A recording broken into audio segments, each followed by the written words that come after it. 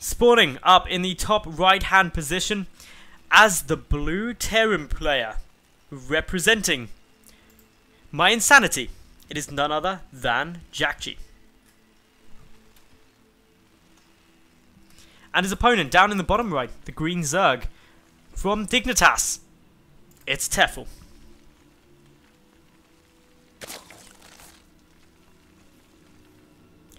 Now, as this stands, Jjakji is 2-1 up. Tefel brought back the series a little way in the last game, where Jjakji opted to go for a proxy 11-11 2 racks, followed up by, I believe it was 5 racks worth of marine production, just massing marines out, pulled all his SCVs, and basically Tefel defended by getting a baneling nest in time and just morphing banelings at the last second. Connections were made. Green acid was sprayed everywhere, and Jjakji's marines suffered a terrible defeat, and he just GG'd out. Probably GG'd out with a smile on his face, though. If you go for a proxy 11-11 2 racks into mass marines, you do actually, even if you lose, you smile. My example of that is the StarCraft 2 player Fuza. He goes for a proxy 11-11 2 racks every game, and if you've ever watched his stream, you will not ever meet a happier StarCraft 2 semi-pro. He just sits there smiling the entire time at his happiness, laughing to himself. It's amazing. I would love to be that happy playing StarCraft. Generally, I just sit there as a slightly nervous wreck, trying to make the game work the way I know it should, but I just can't seem to coordinate my hands or my thought processes in real time fast enough. Anyway, this game looking pretty standard. Jjakji just opening up CC first as part of his wall-off, following on with a barracks. May see a gas added on, that's how he seems to like to do it. The other option, of course, is to add in a couple more barracks just to be on the safe and secure side. Meanwhile, sending the SCV out to go and get a little bit of scouting information. Just checking to make sure nothing too funky is going on. Hasn't seen an Overlord yet, and everything pretty much good, actually.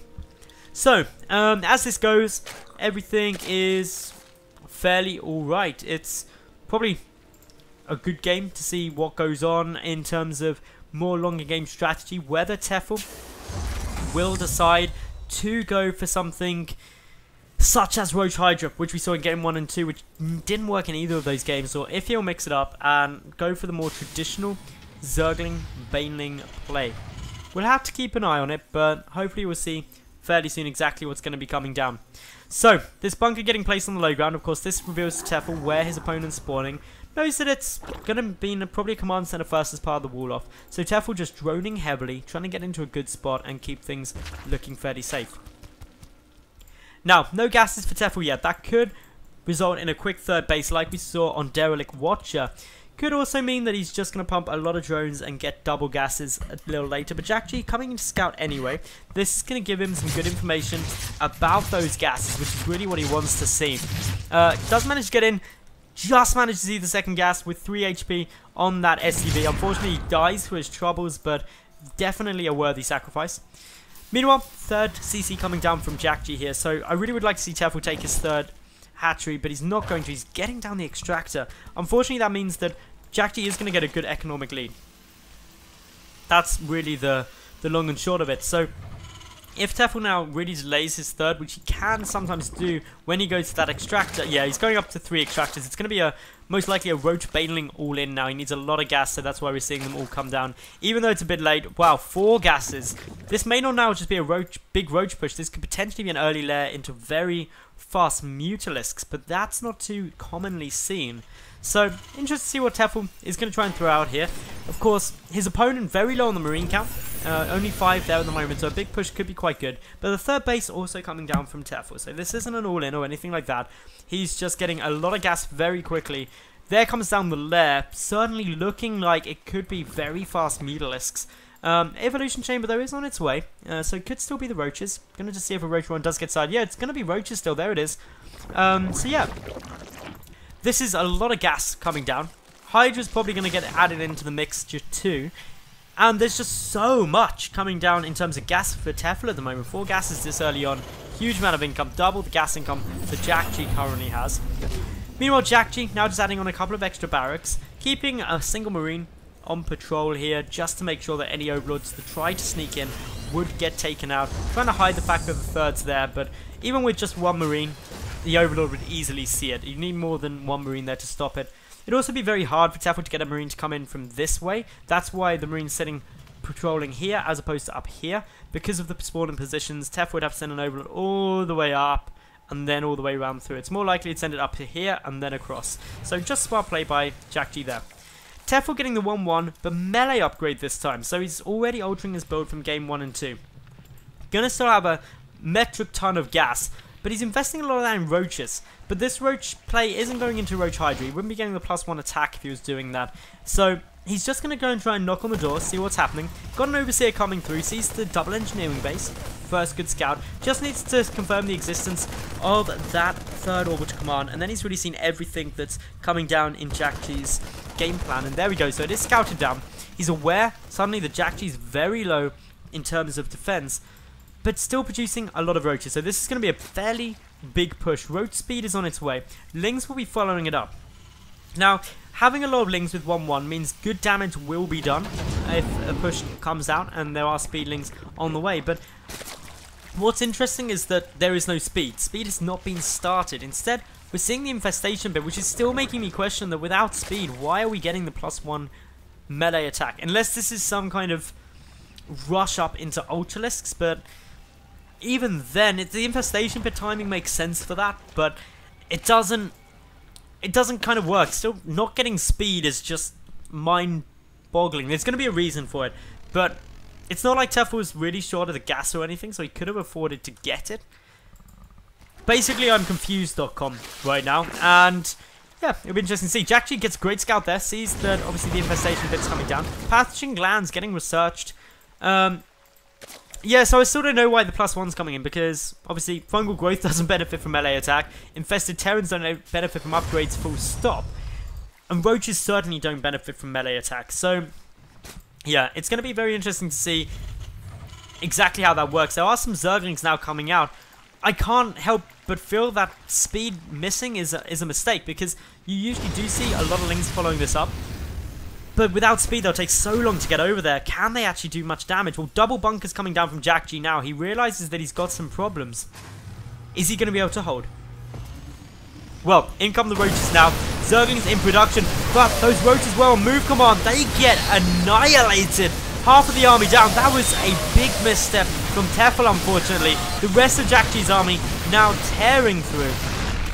And well, full retreat from Tefel. Jjakji couldn't have hoped for much more. Resources lost 500 compared to 2,000, all but a tiny win seabed.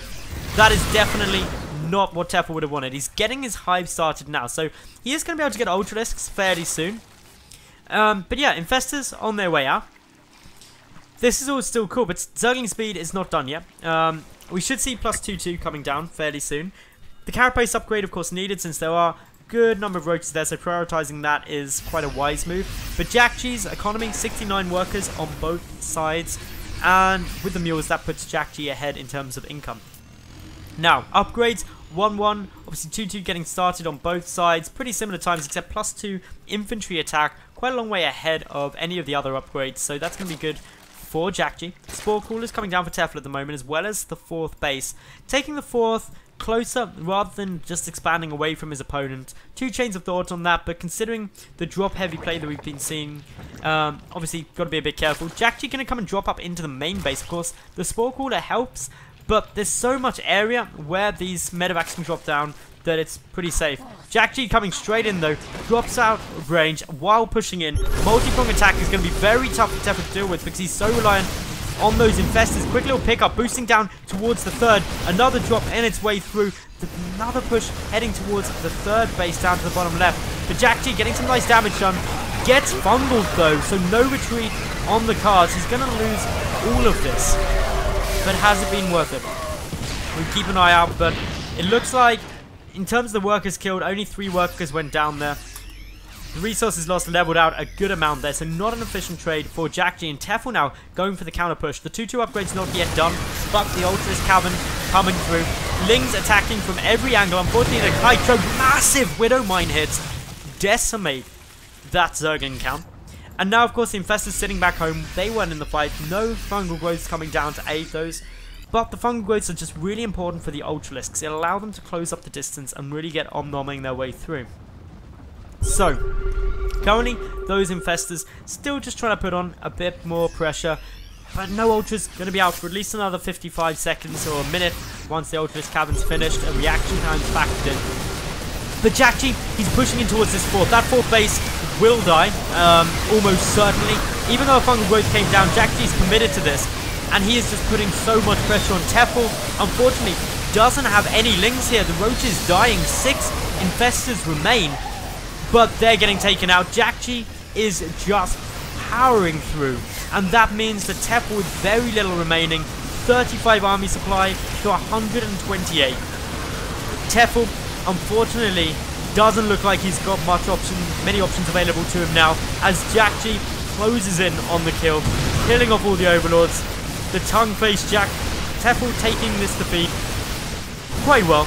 And, well, Jjakji just plows on through. Massive supply block. Good manners by Tefel there, saying that Jjakji played well, which of course he did. And, well, that was